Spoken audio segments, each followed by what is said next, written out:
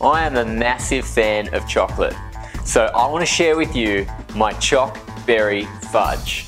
This recipe is so quick, so easy, and I tell you what, you won't be disappointed.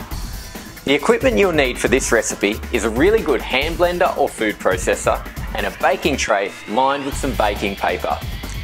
Your ingredients are 1 cup of melted coconut oil, half a cup of almond butter, half a cup of raw cacao, half a cup of unsweetened desiccated coconut, half a cup of maple syrup, and 1 cup of mixed berries, which can be fresh or frozen.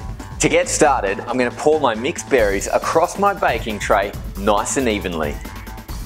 Now it's time to make the Choc fudge mixture. We're going to combine the melted down coconut oil, the almond butter, the raw cacao, half a cup of maple syrup, and the shredded coconut, and blend until well combined and nice and smooth. All you need to do now is pour this beautiful chocolate goodness over your berries.